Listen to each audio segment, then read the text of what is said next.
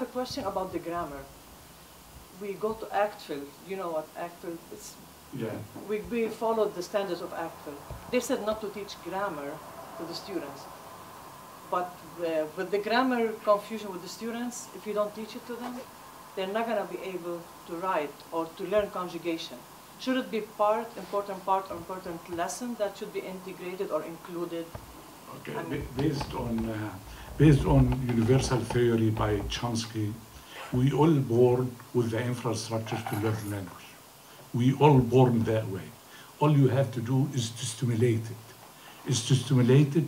Because we have the infrastructure that there is a verb, there is an object, there is a subject. This one, it's common in every language. So all you have is to stimulate it. That's why we should not focus on grammar, focus on vocab in the structure. Focus on vocab in the structure. The problem is with the Arabic language down here, they don't read or they don't know what the research they are right now. They use the old way.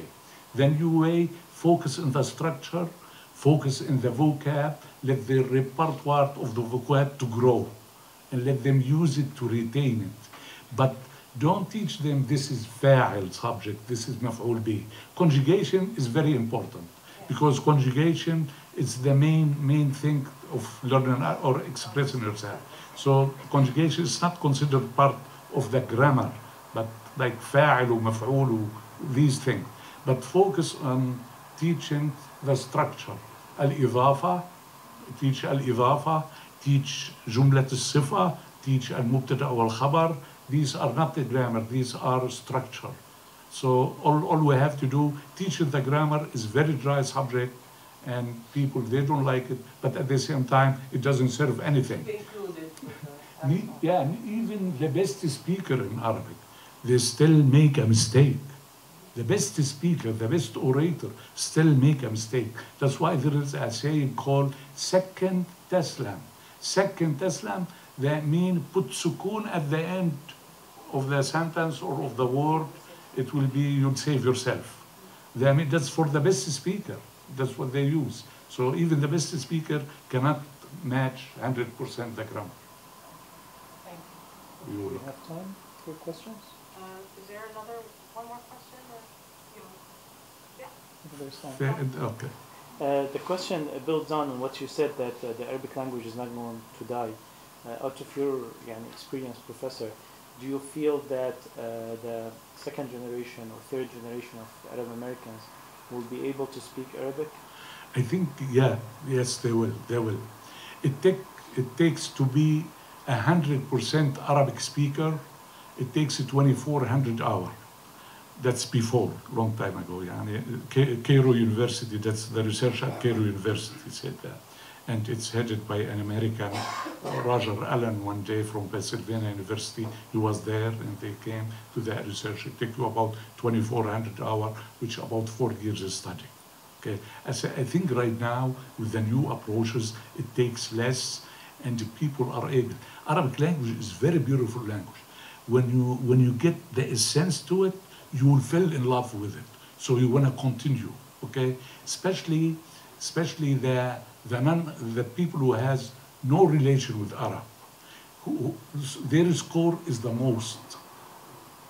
In my class, the people who are on the top are American. I mean, they never ate hummus even. So they score 100%. They are easier for them to process, easier for them, their score. I think our generation, our second generation, they'll be in touch with their language. They'll be in touch. Just right now, what happened right now, the Arab word is down. Okay, when the Arab word is down, and we have a bad reputation. As an Arab, the media put us down.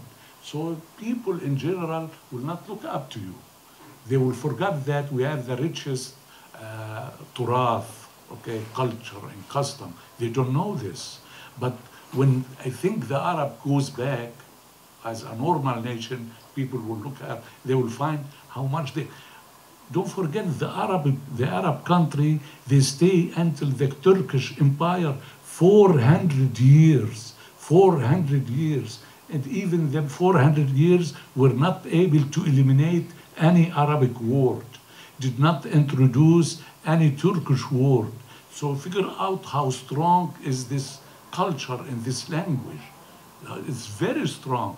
Yani Arab has in their disposal a great culture, a great wealth of culture and custom, poetry, literature. They have so many things. Now, most of you, when you graduate, you put a gown and a hat, right? The gown and the robe. This is an Arabic tradition. This is Arabic tradition. In the 10th century, people of Europe, they used to come to Andalusia and they learn. After they learn, they imitate their teacher. They go home by the hat and the gown. And later on, it stays as something, as a habit in the university. That's an Arabic tradition. Yes, Talat, but... sorry, is there somebody else? No. Yeah. Just your thoughts on the white accent that was just recently, the legend of Bela, the white accent that was created by the internet among Arabic-speaking people. So it's like, it's an easy way of speaking Arabic among people that are from different countries. So like say you could teach Arabic right now in Morocco, would you use the classical, the modern Arabic language, or would you use a simplified Arabic? I think the best way to communicate between different areas is to use modern standard. Don't use the local. Nobody will understand the local. And besides using the letter around, they call it transliteration, not a transliteration. Use the Latin letter for Arabic. It's totally wrong, man. It's devastating. So people should not use this. Anyway, it's not widely spread, but people should not use it. People should not. But I think modern standard is the best way. Thank you, guys. Thank you.